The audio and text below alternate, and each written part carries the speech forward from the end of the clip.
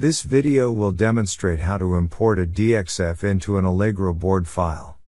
You can import the DXF in a new board or an existing board. You confirm the inputs you receive with the mechanical engineer before importing. You need to know the input units of the DXF shared, so that you can set your board accuracy. The input unit of the DXF I am going to import is in mils. You can set the accuracy by navigating to Setup Design Parameters Accuracy by using the up or down arrows. Right now, I had set it to the max value of 4. I select Apply and click OK. Now if you open the DXF in Command by navigating to File Import DXF, the DXF in dialog box will pop up. You can set the units as mils and accuracy is defined by board accuracy. From the dotted Browse Through button you can choose the input DXF file that has to be loaded. I select the mechanical_input.dxf file from the available DXF.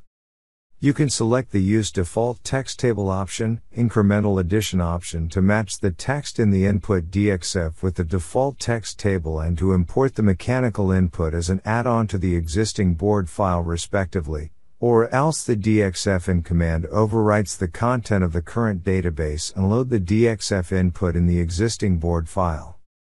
If you are using the Incremental Addition option, the DXF you are importing is having accuracy more than the database. The tool will ask you whether is it okay to truncate the input data accuracy as per design units.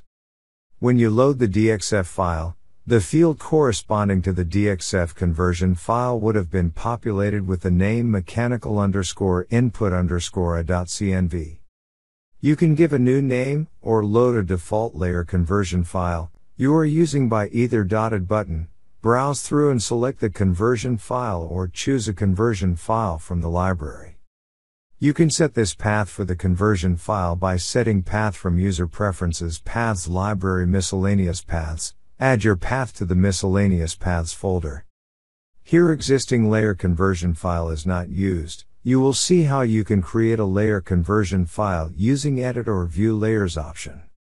The DXF in Edit/View Layers dialog box will pop up. You can validate the input data before loading it into the board file by selecting the DXF layer. You can use the DXF layer filter option to filter DXF layers if you have many input DXF layers present. I don't have multiple input DXF layers. I select the DXF layer 0 and choose to view selected layers. This option will load the DXF data into the PCB editor window temporarily in the class board geometry by deleting its contents temporarily. This will help you to understand you got an importable DXF or not. If you haven't received a proper DXF, you can request the mechanical engineer to share an updated one. You need to use supportable class and subclass for importing the DXF. If you try to use the class as board geometry and subclass as design_outline. The design outline subclass doesn't allow line segment, it will expect a shape object, so in the board you can set up the class as board geometry and subclass as outline. You can select the class and subclass for the DXF layer, or you can create a new subclass using the new subclass option and define the subclass name, or you can use the DXF layer name as subclass name by selecting Use DXF layer as subclass name. I select the class as board geometry and subclass as outline and map to the respective input DXF layers using the Map button, and if I select OK, the layer conversion file gets created. After setting this layer conversion file, the Import button loads the DXF data into the board file.